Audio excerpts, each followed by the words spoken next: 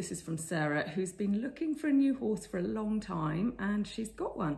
So I would love some getting to know you exercises to try with my new horse to build trust and confidence.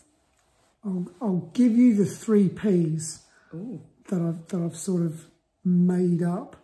So purpose, patterns, and praise. They're the 3 big things. So when I say purpose, if you sort of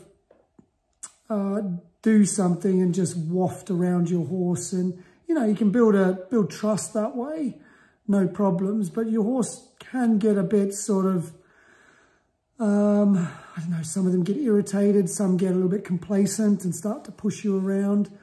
But if you do things with a bit of purpose, the horses are interested. They're, what are you doing? And you build that respect. So think of that. And patterns, horses love patterns because they learn to read how things are going to happen. And you do have to be careful, as I said in the last question, they can start to anticipate. So when you start to anticipate, you need to change it up and make sure they're following you. But patterns are a great way to build confidence as well.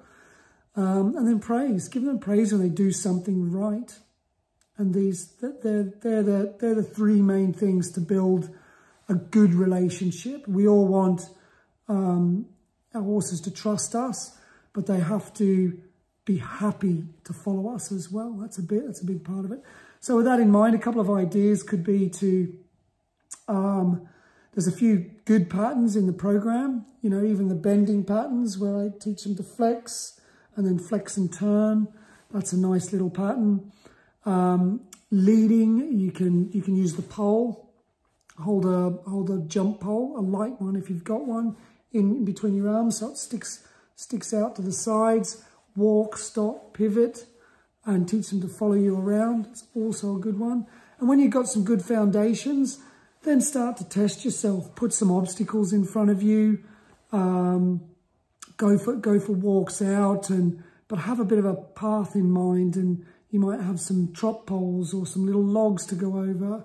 Those sort of things, hills to go up and down.